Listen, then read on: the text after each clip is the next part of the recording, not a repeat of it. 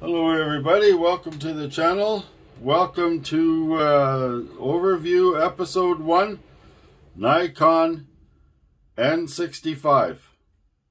Now this is an amazing little camera. It feels very light, quite plasticky, but it has a lot of surprises in store for anyone that buys this camera. It was available, I'm pretty sure, in the year 2000. I think it came with a pretty swell lens, a kit lens. Maybe something like a 28 to 80 millimeter, 5.6, something like that. I may have one here actually. But so here we go with the overview on this camera. This camera will give you the same photos as an F5, something that was worth back then over $2,000. This $300 camera with lens, as long as your lens is comparable, will give you the same photos. It had the same features as those cameras, the autofocus feature, the matrix metering features. So the value for the money was quite amazing. It is what it is, right? So anyhow, this camera, Patrick Hollins, this is one of the cameras he donated. It takes 2 CR2 batteries.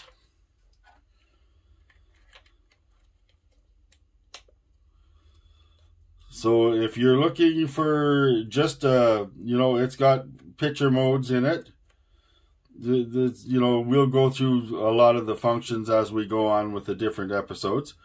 So here we go. You got to be careful with things, right? Because it is quite plasticky. It has DX coating.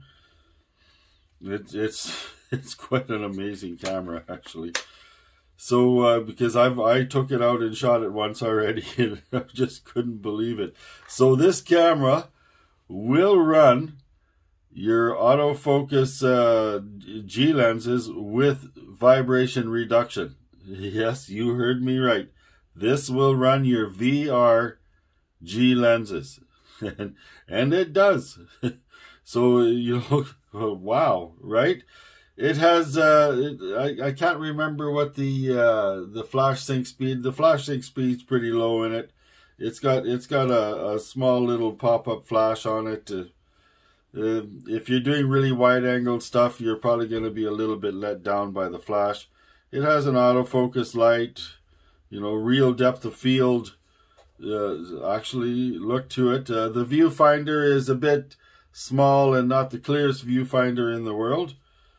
The display is quite a good display in it. I probably put the batteries in wrong.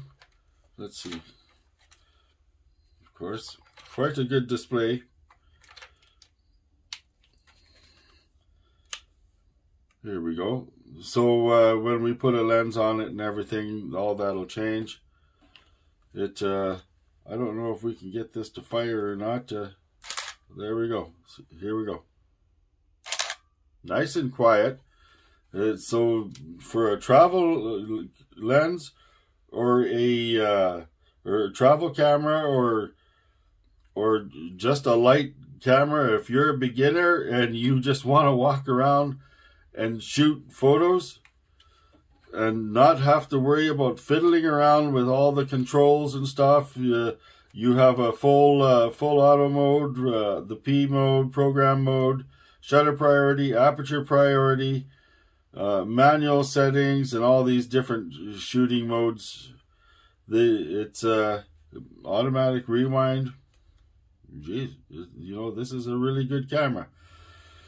So, I don't know what else I can tell you about this in this quick. No mirror lockup, that's for sure. There's no mirror lockup on this camera. And it's only 14 ounces. Like it feels plasticky. It is plasticky. As they get older, these get a little sticky.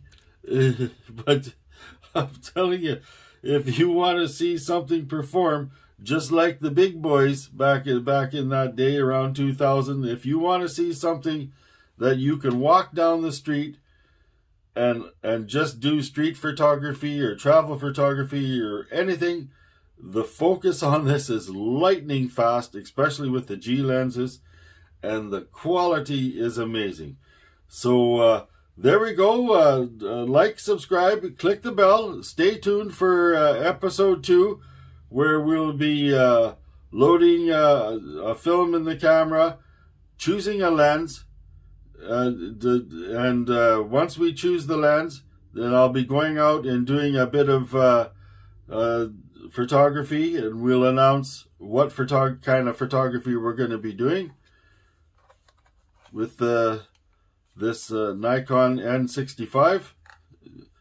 Make sure that if you buy something like this, it's been tested, but whew, I've seen results from this already.